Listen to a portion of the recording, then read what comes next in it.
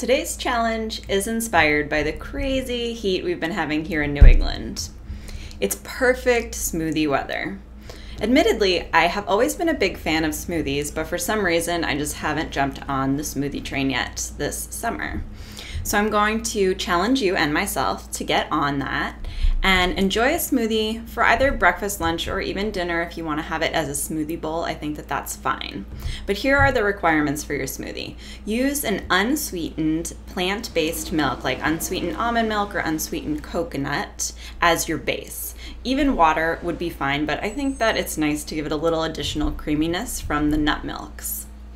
Then I want you to add greens. Kale or spinach are best, and I think spinach is even less detectable than kale, so if you are kind of worried about tasting greens in your smoothie, go with spinach because it will blend up more easily and it will be a smoother overall flavor, depending on the power of your blender as well.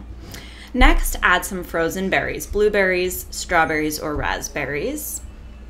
Then I want you to include some flaxseed, chia seed, or hemp seed. And optional, if you have a protein powder at home that you like, you can include a scoop of protein powder as well.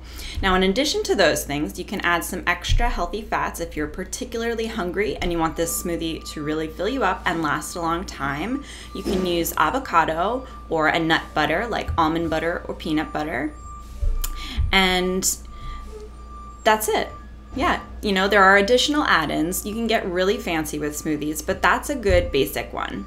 You can do a little bit of, half a banana or even a whole banana if you want the extra sweetness and resistant starch.